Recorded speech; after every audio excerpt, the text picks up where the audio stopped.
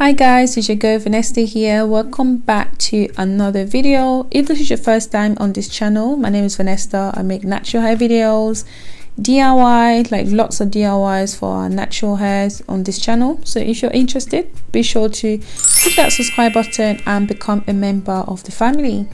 As promised guys, this is the avocado and aloe vera oil video.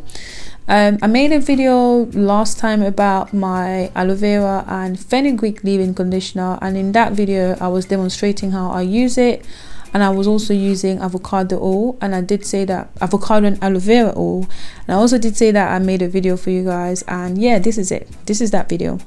So I do hope that you stick around so you can see basically how to make this. So I'm using my last bit of aloe vera. I use aloe vera quite a lot, but I was kind of at my last bit of it, so that's why you can see it's a very small quantity I have here. But if you have more aloe vera, make sure that you use more and make more of this oil. So yeah, I was just using my last bit and I had to go into the shop and get some more for maybe next time. So also I'm using some skin of aloe vera here from another DIY that I did, and I did not throw the skin away. So if you're using aloe vera a lot, keep the skin to make some oil. So essentially you just want to cut that into smaller pieces, both the aloe vera and the skin, and just chuck that all in a bowl. Then you want to add in some extra virgin olive oil. My one at the moment is not extra virgin, but this is what I got. I'm going to work with it. Extra virgin is a lot better guys. So yeah, pour in some oil in there, as much as you like really, and then pop the whole thing in a pot full of, like, with water in it on fire, okay, because this is basically how we're gonna make the oil. Now I see some people actually cooking the oil, like frying the aloe vera in the oil. I don't do that just because I don't want to oxidize some of the nutrients in the oil, and just I want to retain all the goodness of the oil and the aloe vera and all that. So that's why I make mine this way. Now it's time to actually prepare the avocado. So if you have an avocado at home that's ready to go off, this is the one that you need to use, okay? So take that and then cut it, peel it, and basically what you want to do is mash it, okay? You can use a fork to do this, just like you're going to see me do here in a little bit, or you can actually blend it if you want to. It's not really that important that it is that smooth, if that makes sense, but obviously if it is smooth it's better. So yeah, just go ahead, put it in the bowl and then mash it as much as you can, to get it as smooth as you can. It doesn't have to be perfect. Now avocado is great for your hair guys. I mean, avocado has so many benefits for hair growth. Is high in biotin, which is actually an amazing compound that helps make our hair strong. So the stronger your hair is, the less likely it is to break. And also is high in magnesium and potassium, which actually helps seal the cuticles, so it makes your hair look kind of shiny and smooth, which again prevents breakage. So avocado is amazing. We already know a lot about the benefits of aloe vera. Aloe vera can actually grow your hair because it does help promote a healthy scalp. It prevents dandruff, itchy scalp. It makes your hair, it conditions your hair as well, which is actually amazing at stopping breakage. So it has lots and lots of benefits. So if you do this mixture quite often and you apply it to your hair, hopefully your hair will definitely see some benefits in the long run. So essentially, once you've mashed your avocado, you now want to put that in the bowl of the aloe vera and olive oil that was already in the pot cooking. So stir it every now and again until you end up with this is ready pretty much when the aloe vera turns from bright green to dark green, just like you can see here. It takes a little bit of time making it this way compared to like the frying method, when people actually like physically fry the aloe vera in the oil. But like I said, I prefer it this way just because I'm able to retain all the natural ingredients that we have in this goodness without destroying any of it. So you know, you can go the shorter way if you want, but it might not necessarily end up with a great result. I prefer to do it this way. It takes a bit of time. This cooking thingy took about maybe 45 minutes to an hour, I won't even lie, but it's okay. I mean, do it when you have time. So yeah, at this point it was completely done, and you can see that the aloe vera skin turned from bright green to dark green. The avocado would just get brown, like you just get dark in it, but that's fine.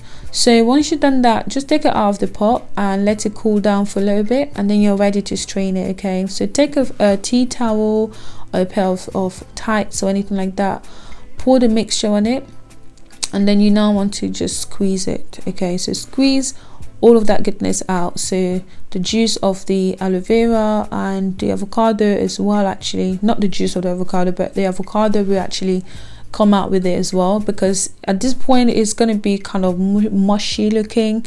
So as you can see there, it is just coming out. It doesn't look very nice to be completely honest, but it's fine, we're not actually eating it, so yeah. So do that. Now I'm not actually sure if you use a tea towel that's that has like smaller holes, if you're gonna get the same result, because my tea towel here was not that tight, like the holes in them were not that tight.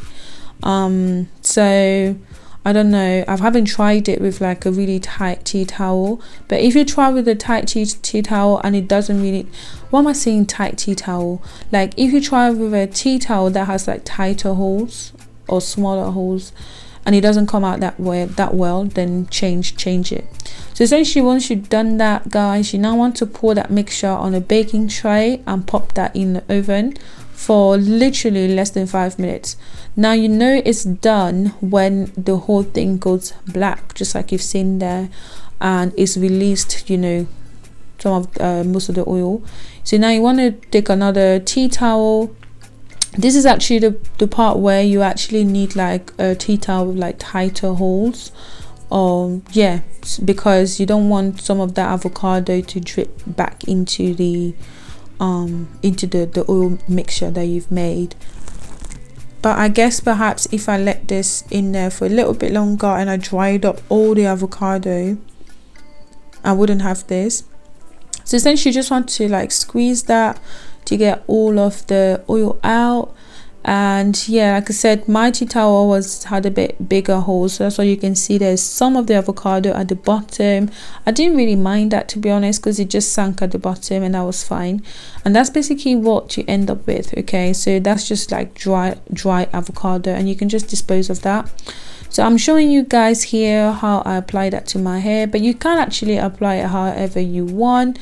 You can just simply massage that onto your scalp like every night to help, you know, promote hair growth, or you can actually use it as a sealant, just like I'm doing here. You must have seen this footage already in another video of mine. I think this is my fenugreek and aloe vera leave-in conditioner video. I just took the footage from there just to show you basically how I use it. So yeah, I'm just using it here as a sealant. Okay, so I'm moisturizing my hair here and using that to seal in the moisture, but like I said, you can use that in any other way and still get, you know, amazing results. In this video I didn't make a lot of, you know, that oil, just because of the fact that I didn't have as much aloe vera. Like I said, it was my final cut of aloe vera that I had left. So, but you can make more if you got more aloe vera, you know, you can add more olive oil as well. So make as much as you want, or as little as you want. But I was just going with the little that I had pretty much, but you can just, you know, follow the same thing and just increase the quantities, if that makes sense.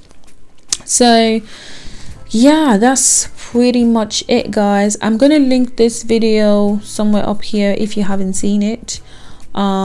Basically, while I was using my aloe vera and fenugreek leave-in conditioner. So I'll link it somewhere here for you guys if you haven't seen it, but you can check it out. So yeah, this is pretty much it for me today. I do hope that you've enjoyed watching this video, and if you did, as always, don't forget to give it a thumbs up, and most importantly, subscribe as well, guys, if you're not already. Make sure that you remain subscribed for some amazing videos that I've got coming up. Like I said, I do lots and lots of DIY that really helps in, like, you know, growing. That helped me a lot in growing my hair, and I do hope that, you know, it can help you as well in your journey. And don't forget also, guys, share my videos, share it with your friends, with your family, and basically anyone that you know that can benefit from this. And yeah, don't forget to leave a comment as well. I know I'm asking a lot, right? Don't forget to leave a comment. I read them all, and I do try my best to answer every single comment. So leave me a comment about anything. And yeah, that's pretty much it. Thanks for watching. Bye.